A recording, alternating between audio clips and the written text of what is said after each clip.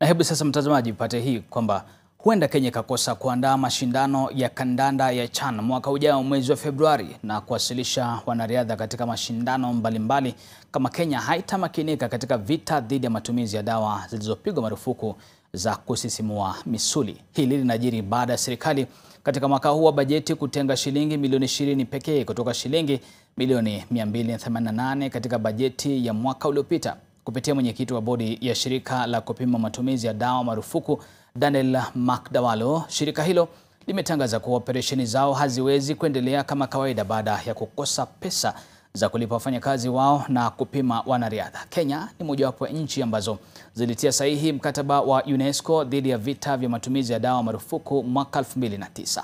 Kwa sasa ADAK haijapima mwanariadha yeyote tangu mashindano ya kufuzu Olimpiki mwezi Juni. Did comprehensively was for those who are going to the Olympics, and that was because we had a special program running which was being funded separately, but our day-to-day funding, as is normal under our budget, has stopped. I want us to carry away the gravity of the matter.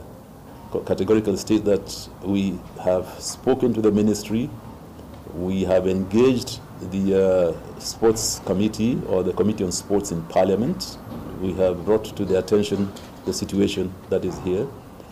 We have talked to Treasury on more than one occasion, and I can assure you that as chair I have engaged at the very highest level. The tests can go on for athletics once we get the funding. However, remember, the people who are doing the work are the permanent staff. They have no salaries.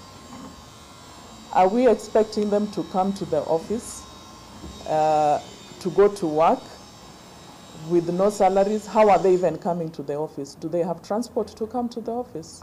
Because they are not entitled to the official vehicles.